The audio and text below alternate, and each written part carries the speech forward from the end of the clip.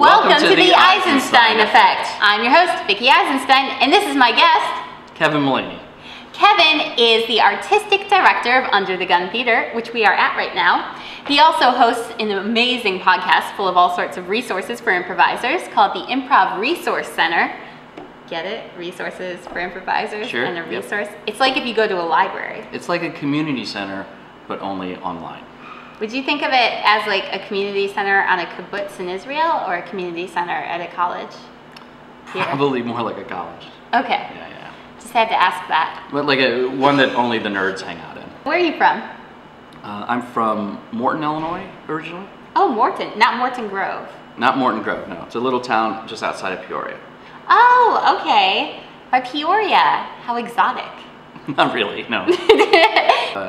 After high school, I went to the University of Illinois in Champaign-Urbana. Oh, by the corn. That's right. Well, my house was by the corn, so it wasn't much different. I do know at one point you ended up in New York. Was that after graduating? Yeah, so when I graduated from University of Illinois, I moved to Chicago. I went to London for a year, but then I moved to Chicago and I started to pursue acting and got involved in improv. I was at Improv Olympic, which is now IO. I was there for 5 years, 6 years, something like that. And then I moved to New York to work for the Upright Citizens Brigade. Oh, fun. Okay. Now, what were you doing in London? Well, I had actually, my junior year, I'd spent abroad at the University College London. Oh, okay. Studying English and comparative literature. Ooh. And when I graduated from college, I found out about a program where you can get a work visa. So I went to London and I worked at the headquarters for this women's clothing store chain called Richards. Awesome. And I decided how many shirts and blouses, or how many blouses and skirts and dresses were sent to different. Oh, so you were kind of like inventory logistics and stuff. Yeah, I think I was in charge of blouses and skirts, or maybe they called them separates or something. I don't remember what it was, but I would get these like spreadsheets of data of what was selling from what store, and then I would have to decide how many more of a particular item to send to a store. Gotcha. If that makes any sense. Do you ever, like, if you're ever stressed in your life, is this what the topic of your stress dreams is? Like, oh no, I don't have enough blouses going to stretch for sure. Oh no. No, it's a very low stress. Okay. It's a very low stress. I never got there weren't complaints like stores calling up and they're like, why don't we get more of these? You weren't involved in theater though over there. No, I was. That's actually where I started. So when I went to London, they had a drama society as part of their student count, like the student union, and they put on shows every week. They had a little black box theater. It used to be a squash court. Oh, it's the perfect size if you could ever have the opportunity to convert it like a squash court into a theater. It's an excellent size for a small theater. We've got some at my gym. I'll ask them about that. And it sat like 30 people or something like that, and they had a different show every week of the year. Oh, and wow. You could propose to direct anything you wanted in there. Okay. So people did, I directed a Pinter play. Like the first play I ever directed was The Homecoming by Harold Pinter, which is a horribly difficult play. Is it really? I mean, it's very it's a complicated play. Stuff gets heavy, right? It's very, very heavy. Yeah. And it's very much, a part of English culture. It's set on the East End of London, and the characters are primarily Cockney. And I know nothing about any of this. So, and I decided I'm gonna direct Pinter. Give it a go, yeah. So you're relying on your native actors to. And I cast a guy from New Zealand as one of the Cockney brothers. Oh. Didn't even realize that he was from New Zealand. All those accents sound the same. When you're 20 and you're from Morton, Illinois, yeah. Yes. Impetus to come back? Yeah. Well, I didn't come here back directly. So I was in New York for about 7 years, and I enjoyed it very much. I knew that it was about time for me to move on and start something else.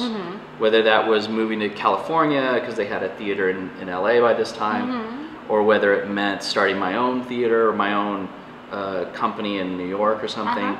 Anyway, so I was on the verge of doing that, and then my parents got ill, Oh, I'm sorry. So at first that wasn't a disaster because it meant my dad wanted to spend the winter in Arizona and that he needed somebody to drive him to Arizona. Okay. So I drove my dad to Arizona and stayed with him over the winter to be his driver. And every day we went to the casino and played poker. Really? Okay. So that really wasn't a horrible experience. That was a now I know you really fun liked experience. poker. Is that when you started to get into it, or were you already? No, I'd always played poker as a kid and stuff. But when I was shortly after I moved to New York, the family discovered that my dad was playing poker. He was retired and going to casinos and playing poker. And he said, well, why don't I take you to a casino and we'll play poker? Okay. So we drove to Connecticut, and on the way, he gave me a tutorial on how to play Texas Hold'em, which is the primary game they play. And I played for a few hours, and I won like $150 my first day. And you're like, I'm doing this for life. Well, that was basically it. Like, we went to another casino the next day. Same thing happened. I won a couple $100 at this low-level table, and I was hooked. Yeah. I'd always liked poker, and I'd liked games like it, but I suddenly became convinced that I had some gift, or that I was, Do you think like the improv skills help with like a face mask or something, or like, do you find yourself using those skills while you're at the table? Eventually, yeah. When I got much better, I would try things that were connected to that. I think it had much more to do with just games, and I was much more of a geek when I was a kid, and I was very a math honor student and a science honor student, so I loved logic and math and the probability and game theory. Are you one of those people who can like do like the probabilities and count cards and stuff in your head? I'm not that good at it. I think I could do it. I could solve most math problems you have for me with pen and paper. I could figure it out, and I like that. But I'm not somebody who does math in my head very easily. Gotcha. But the thing about poker is it's not so much about doing math on the fly. It's about knowing what the math is. So like knowing there are certain situations that show up over and over and over again, and you need to know what your odds of winning that situation are. And it's just something more to know and understand how it works, rather than to be able to calculate that at the time. A lot of times very unusual things will happen in poker, and if you haven't played a lot, you will take those things much harder if you lose because of it, or you will allow yourself to get too excited or make too much of it if you win. Interesting. I'll give you an example. There's a situation that happened to me twice on the same day. You start with 2 cards in poker, and then there's in Hold'em, and you get 3 cards in the middle, and then there's a 4th card, and there's a 5th card. Gotcha. And so we're at the stage of the hand where there's 3 cards in the middle. I have 2 cards in my hand. My opponent has 2 cards in their hand. And at this moment, I have the best possible hand. There's a queen on the board. I have 2 queens in my hand. I have 3 queens. There's nothing better that anyone could have. And we both managed to put in, it was something like $500 each. It was a lot of money for anybody. So he's probably got something too that he's like. He does. He has like a pair. I don't know why this guy decided to do it, but he had like a pair of jacks. So the only way he can win is if another jack shows up on the turn and another jack turns up on the river. So he has to have the next 2 cards, both have to be jacks for him to win. And we had put a ton of money in, and we turned our cards over, and the next card was a jack, and the next card was a jack. No! So I lost like $1,000 on that moment. Oh my gosh. And that's devastating, really, in that moment. And how on earth could that's such a low probability of that actually happening, right? But oh my God. If you play as much poker as I played, it's inevitable that that's going to happen. At some point. Yeah, and it sometimes happens. And to me, it happened twice in one day. So crazy. So yeah, you were mentioning then that you like poker, you like games and stuff, and I know you brought something you're super into. Yeah, I've probably only played it half a dozen times, but it's an excellent game, and I'm actually I'm not adapting it into a show, but I'm inspired by elements of it that are going to be part of a show we're doing at this theater. So cool. And it's called One Night Ultimate Werewolf is the name of the game. So, like, you have a werewolf card, And that is just, you are essentially the villain of the game if you get the werewolf card. And you're Gotcha. trying to deceive everyone into believing you're not the werewolf. Okay. Let's save the drunk. Meanwhile, are you killing everybody? No, there's no, the only, actually the people who kill are the villagers. Oh. So it's werewolves against everyone else. Interesting.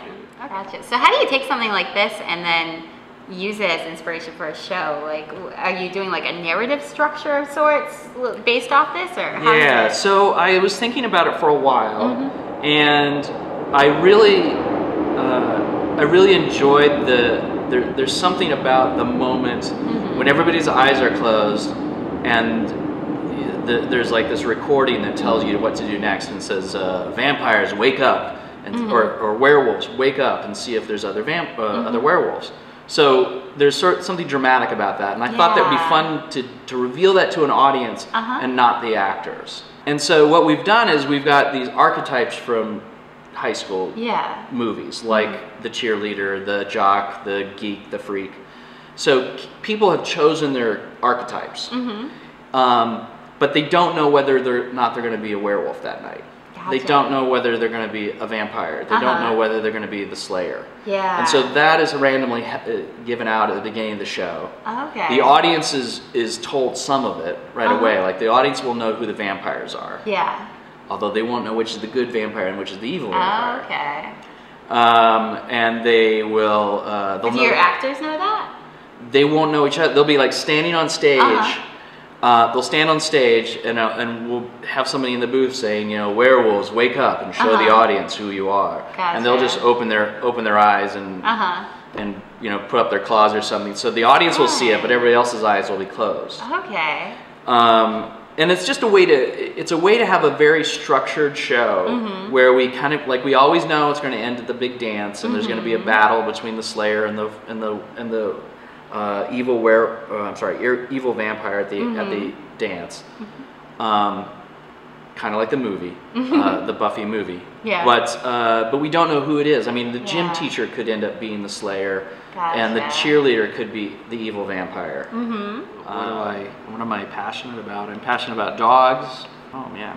So I've got this little black shepherd. Her name is Molly, which I thought was a very unique name, which apparently it isn't.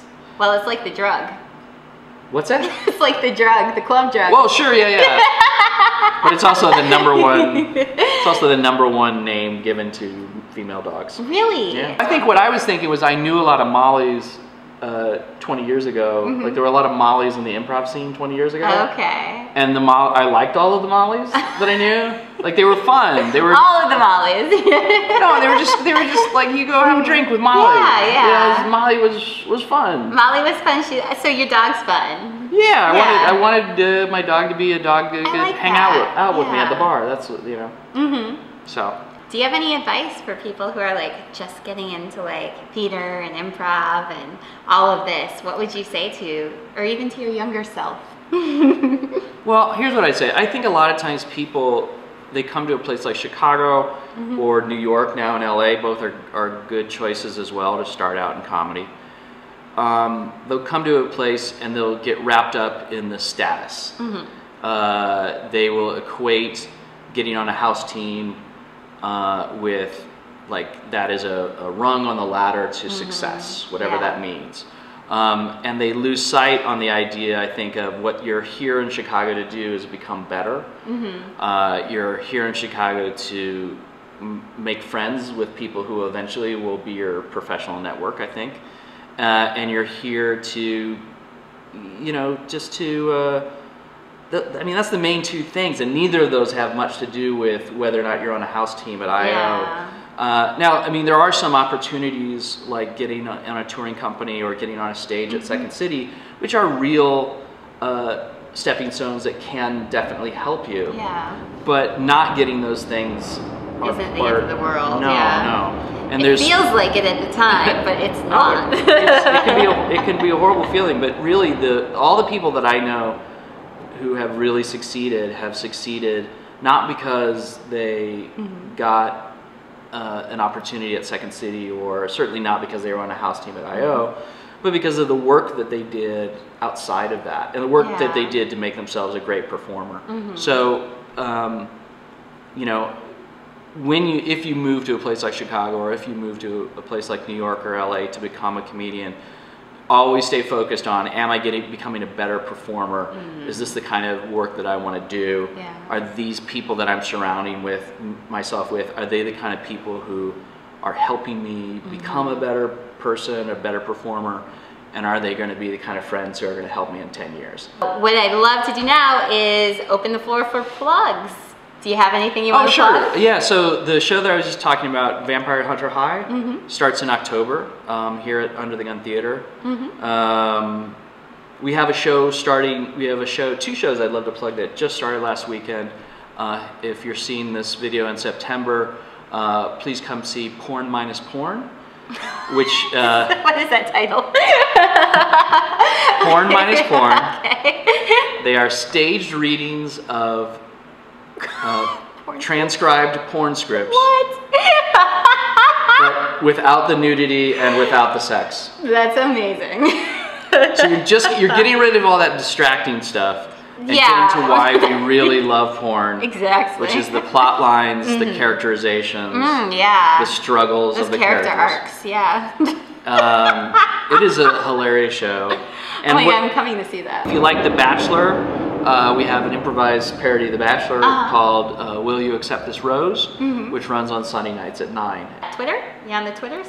Yep, you can follow me at IRC Mullaney on Twitter. Great. And of course my podcast, the Improv Resource Center Podcast, you can find on iTunes. Thanks for joining us. The Eisenstein Effect comes out every Wednesday. We got the podcast on iTunes, and we've got this YouTube video, which you might be watching or you might be listening. I don't know. It's all good. I appreciate both.